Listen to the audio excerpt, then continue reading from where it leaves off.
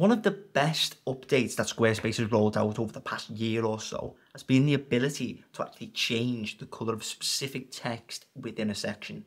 Before, you used to have to code this in and basically apply the color change to either bold or italic or maybe like link in a text.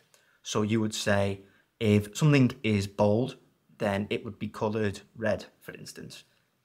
Now, Squarespace has completely done away with the need for code and allows users to essentially highlight the text, pick whatever color they want, and completely do away with the need for code. It's such a simple update, but we've been crying out for it for absolutely ages. So I'm going to show you now how to do it and how to make best use on changing the color of specific text. So we want to change the color of our text. First of all, we're going to have to put a text block on our website.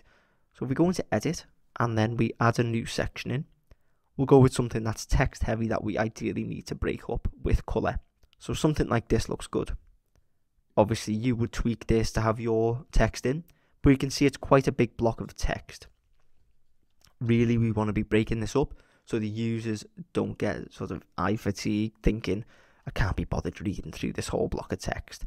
So what I'm seeing straight off the bat is short, sweet, and to the point, which this text isn't, but I digress. So we'd highlight the text that we want to change the colour of.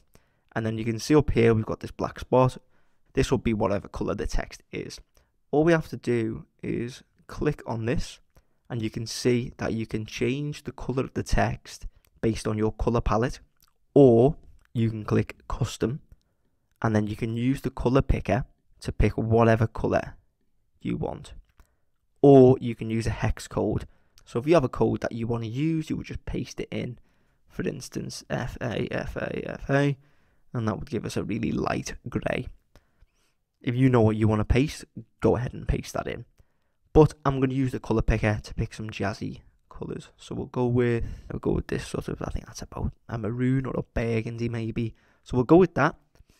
And then we're going to go down maybe a couple of lines and then go describe in detail. So we want this to be highlighted. Then we want to click colour again, go to custom, and then let's go with a yellow. So we'd go along here and then we'd pick, that's a disgusting yellow. That is like a greeny, neon, weird yellow. This looks terrible, but with your colour palette with matching colours, it would look great. Now let's say we want to change the setup of the text a little bit. So we just probably drag this text out. And I quite like this, you've got this. So I would separate this. And then I would highlight maybe 2 of these. Then we'd click again. We'd go to custom. And then let's go with a jazzy blue. Let's go with this.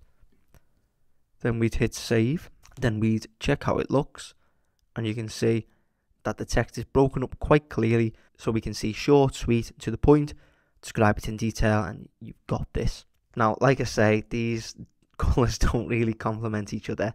But it gives you an idea of how you can use colour to break up text and how you can do it without having to use a single line of code. So that's exactly how you do it. Hopefully you pick some better colours than I did.